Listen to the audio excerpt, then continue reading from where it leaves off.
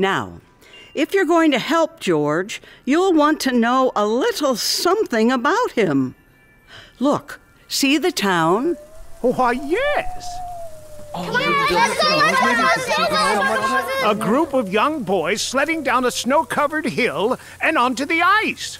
Yippee! Who's that? That's George Bailey when he was 12 back in 1919. Something happens here you'll have to remember later on. Here comes the scare baby, my kid brother Harry Bailey. I'm not scared. That's just a small hair. Yippee! Help! Harry's fallen through the ice. I'm coming, Harry. Make a chain, gang. His brother fell through the ice, and George saved him. But the icy water gave George a bad ear.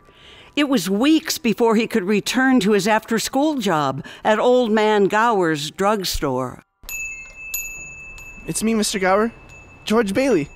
You're late. 2 cents worth of shoelaces, Violet? Please, Georgie. I like 'em. You like every boy. What's wrong with that?